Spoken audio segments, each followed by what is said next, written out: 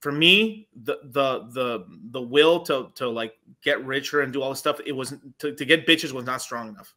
For me personally, it was not. It was to help my family.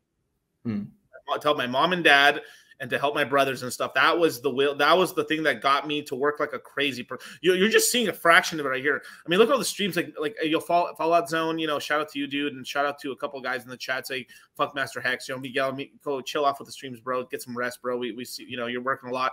Hey, I appreciate it, but this is the level of like work effort that we put in, and even more. And stuff and this is what we've always done for all our courses. The first course we ever did, we literally almost killed ourselves.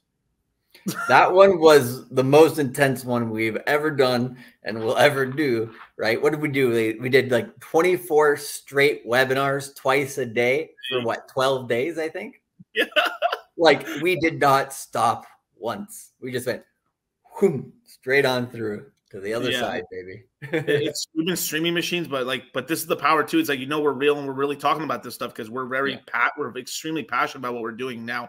Okay, like try to have a bunch of live streams of people answering questions and stuff. They can't really do it now. Here and there, sure, maybe, but like consistently like us, just because they want to dodge questions, right? They want to dodge questions, and when they do their research, right, they don't actually retain the knowledge, right? They just and it's one of these things where like there's some channels out there that have like research teams doing it for them. So not only do they not retain their own knowledge a lot of the time, but then at the same time, like, what do you call it? A lot of the time it's like fed to them on a platter, right? Right. So if that's the case, for some people, then, when they get on a live, it's kind of sad, to be honest. I saw a couple of people like that in the last bull market. They tried to be like, okay, this YouTube live thing's where it's at. They gave it a shot. I was like, stick to that recording. But anyways, still good information. I can't shit on it too much, but it was one of the things where it's just like,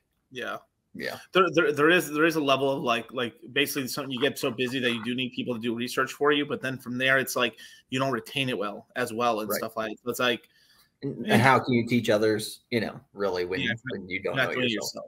Right. It's crazy.